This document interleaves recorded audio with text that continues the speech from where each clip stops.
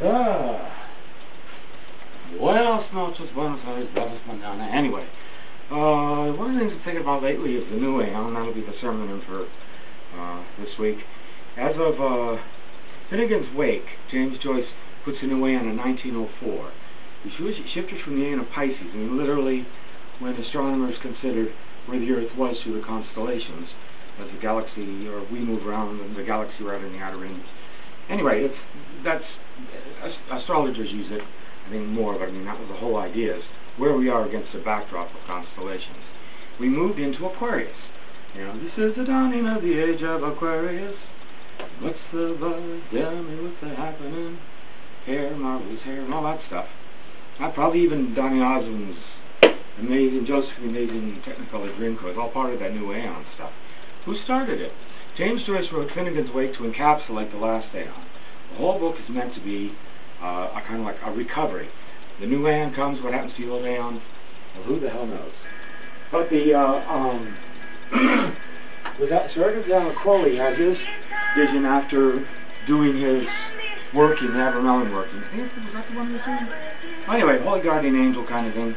That happened. Wrote the book of the Law, 3 chapters, just, you know, writing down when he was told. One of his students, Francis Regardi, said, it was Crowley writing it himself. He was his secretary for about 5 years, so he would know. But, on the other hand, there's a lot of stuff in there Crowley talked about or dealt with that weren't regular to him. The other thing he did, he kept tossing them away and rewriting them. On the Ocho's webpage, they have 3 different, they have the whole script, and there are pages that do look different from the rest, like maybe this is one of them that was recovered, one of the copies staying on it, and others. They don't put the last part of it, which says Uncle for the Constru, not Crowley. There's also Dr. Tim Leary, whom I had a wonderful chance to correspond with a little bit. Sent me a couple of his books signed. He thought himself in flashbacks of reincarnation of Crowley. Now, he was born before Crowley died, but Crowley's spirit or sparks, in a way, could have flown in a number of people. I've sometimes thought I got a lot of Crowley in me, too. Same birthday and all that, October 12th. Very a lot of parallels. I've read everything I could get of the stuff that's published.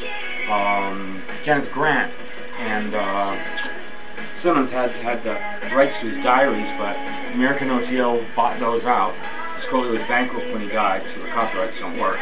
Hopefully all those diaries and stuff like that will start coming out. I highly recommend the Magical Diary of V666. Incredible book. He's another one. Philip K. Dick, you know, a prophet, the Messiah. I think somebody in the 1900s would have been. I would say the Beast is most likely the whole Hitler thing, although Himmler and the SS, as I understand, are really into like killing off the Semitic peoples and others, you know. Started with the mentally ill, of course. It seems to be fairly standard. So, who's the prophet? And who's the Messiah? Hard to say. But it's interesting to consider. Bangor Gnostic Church. Over and out.